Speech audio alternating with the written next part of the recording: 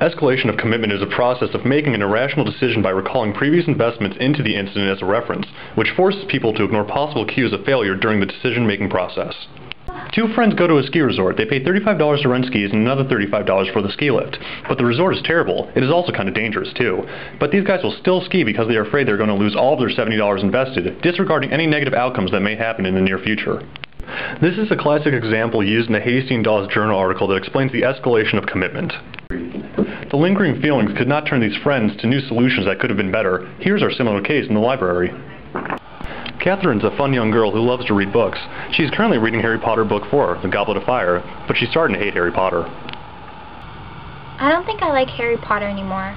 The Twilight books are a lot better. Katherine buys the 5th book to continue reading what she doesn't like just because she has already invested too much money and time on the previous series. I had to finish this book. I already spent like $120 on this series. You shouldn't be reading books that aren't interesting you. They're a waste of time and money. You know, I think vampires and werewolves are a lot cooler than wizards.